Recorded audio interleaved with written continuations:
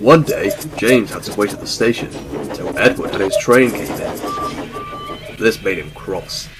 Late again! Edward laughed, and James fumed away.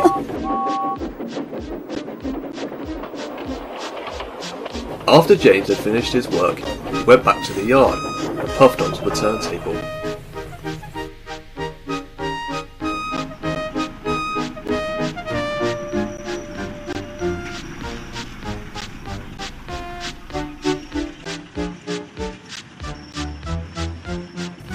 He was still feeling very bad-tempered.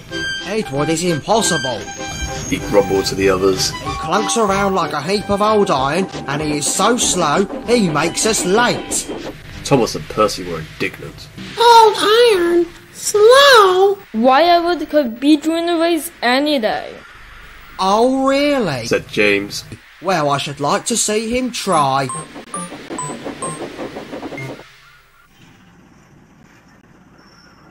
Next morning, James's driver was suddenly taken ill. He could hardly stand. So the fireman uncoupled James ready for shunting. James was impatient. Suddenly, the signalman shouted. There was James puffing away down the line. All traffic halted, He announced at last. Then he told the fireman what had happened. 2 boys were on James's footplate fiddling with the controls. Phew! They tumbled off and ran when James started. The signalman answered the telephone. Yes, he's here, right. I'll tell him. The inspector's coming at once. He wants the shunter's pole and a coil of wire rope. Whatever for? Ordered the fireman. Search me, but you better get them quickly. The fireman was ready when Edward arrived.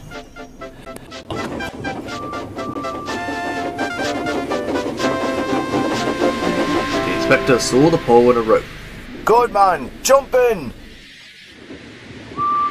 We'll catch him. We'll catch him. Puffed Edward. James was laughing.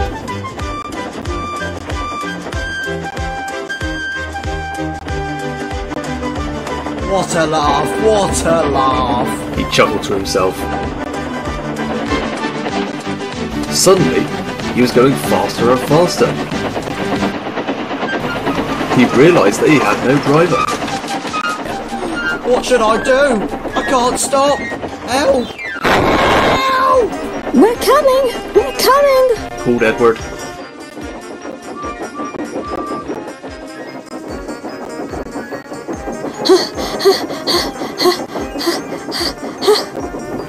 Edward was panting up behind with every ounce of steam he had.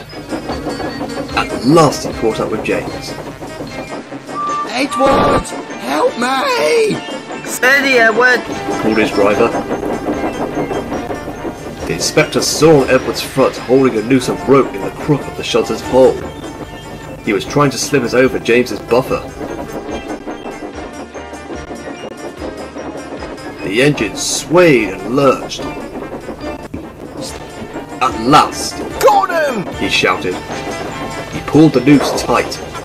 Gently braking, Edward's driver checked the engine's speed, and James's fireman scrambled across and took control. So, the old iron caught you after all. I'm sorry. Thank you for saving me, Edward. You were very splendid. That's all right, James. I forgive you.